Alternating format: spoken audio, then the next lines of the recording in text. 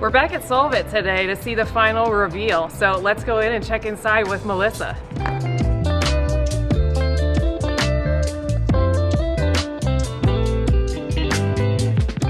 We're with Melissa from Solvit Academy to see the new space. Melissa, show us. Oh, I'm so excited to show you the completed space. We're very, very happy with it and really excited to see our middle school learners here.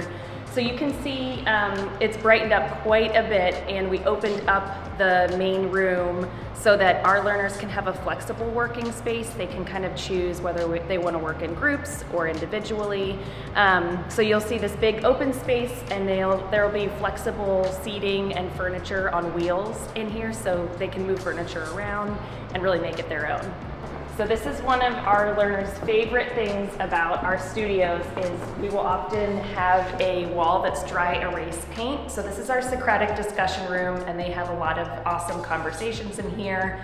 They can do some brainstorming as well, and you'll see a lot of things that get written up on these dry erase boards, these walls, and they have so much fun with it, and it's really neat to see what they create. I'm excited to see what the kids think about the space. Have they seen it yet? They have not seen it lately, so it's looking a lot different from the last time they've been in here. Great, what do you think about going and grabbing them? I'm excited, let's do it. Okay.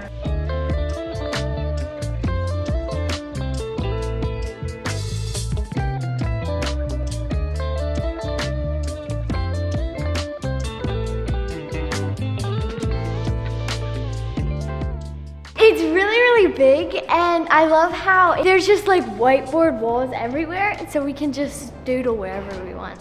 I love it. It's so big. I love the floors. One of my favorite things is the corkboard though. I think that'd be really fun because I've never had a corkboard in any of my schools. And yeah, I just think it is amazing. I'm so excited to be here next year. It feels really wide and open, and I think it's a lot different than both Exploration and Spark, but I think a change will be a good thing, and I'm just really excited. Yeah, kind of just summarizing what everyone else was saying, not just necessarily like the big room over there and the big open space here, but some of the like little things too. Just make it so much more homey and just like a great place to learn.